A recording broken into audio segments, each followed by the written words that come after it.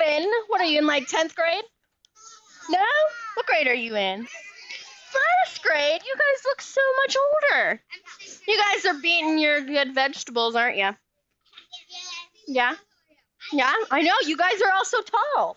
Well, my name is Haley. Today I am going to tell you all about a story called Belinda in Paris by Amy Young. Does anybody know where Paris is by any chance? Yeah? You know?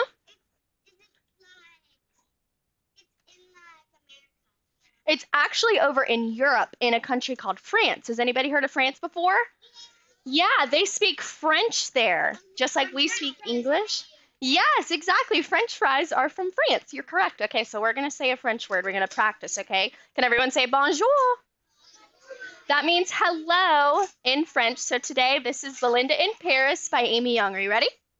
Ready? All of Paris was abuzz with the news. Belinda, the ballerina, was coming to perform. Belinda is coming, said the grocer to the lady in the pink. Belinda is coming, said the lady in pink to all of her friends. Can everybody say that with me? Ready? 1, 2, 3. Belinda is coming! Good job. Everybody in town was so excited for her performance, except for one person, and that was Belinda. It wasn't that her tutu was a little bit too tight, which it was. It wasn't that this was a very big performance with the best ballet company in all of France, which it also was. No. It was that when Belinda's airplane, everybody fly your airplanes with me in your seats, ready? When Belinda's airplane arrived to France, she was told by the flight attendant, "Ah, mademoiselle, I regret to inform you that your shoes delivered to Pago Pago instead of Paris. But do not worry, you will have them within 1 week." But 1 week wasn't going to be fast enough. You see, one thing about Belinda is that she had huge feet. Everybody stretch your arms as wide as you can with me. Huge feet, and without the right shoes, she would be a complete flop. So Belinda was down. She got in a taxi and drove to the ballet company to deliver the bad news. Everybody drive your taxis with me?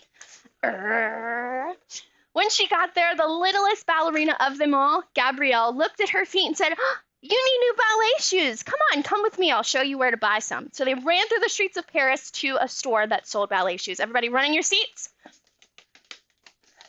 When they got there, the clerk took one look at her large feet and said, "Ooh la la." Everybody say that with me.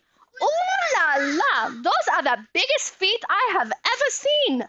Let me check in the back to make sure we have your size."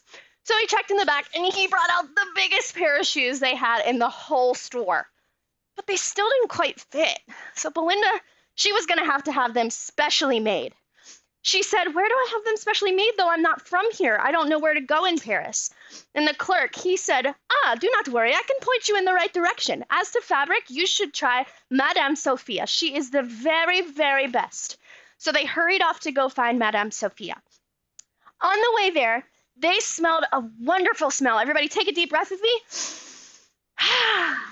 It smelled like bakery. So they passed a baker. His name was Monsieur Fromage, and he said, "Have some quiche." "A croissant? An eclair?" "No, thank you," Belinda said. "We're in a hurry, but maybe next time." He said, "Ah, what a shame. All of this beautiful food will go to waste because a party was just canceled. But have a great day," and they waved goodbye. So when they got to Madame Sophia's, they found the shop in an absolute uproar. Everything was going crazy. Everybody was yelling and screaming, and it was just going wild. But Gabrielle, the littlest ballerina, she tapped on Madame Sophia's shoulder and said, "Excuse me, ma'am, this is Belinda the Not now." Madame Sophia whipped around and said, "I have a fashion gala in 1 hour, and my caterer just had an accident. I don't know what to do. All of the party is ruined. We have no food." But suddenly, Belinda had an idea. She thought to call somebody. Does anybody know who she called? The baker. You're right. They called Monsieur Fromage for help. And he said, "Oh my goodness, I would love to cater the party." And he brought all the food for all of the guests. Madame Sophia was so thankful that she gave Belinda a beautiful piece of pink silk. So she hurried off to the cobbler shop, but she was worried. She said, "We still don't have a form for the shoes. What can we make?" So they thought for a second. Everybody put your thinking caps on.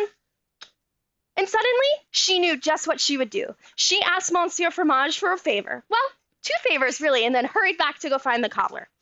She thought about 2 beautiful baguettes for the form of her shoes. Who knows what a baguette is? Does anybody? It's like a form of bread. So it's a big piece of bread that's about this long. So it would be perfect for her shoes. So they got to Monsieur Luke's, the cobbler, and he said, "Did you bring me things to have them specially made?" She said, "Yes, I did. Beautiful silk and beautiful baguettes." And he said, "Ah, perfect. This will be wonderful." And he got to work. So they stitched. Everybody stitched with me. And he cut. Everybody cut. And he measured. And voila! Everybody say that with me. Voila! The shoes were complete. Belinda tried them on and they fit perfectly. She was so comfortable in her new shoes. So that night, she was so ready to dance, and she danced better than she ever did ever before.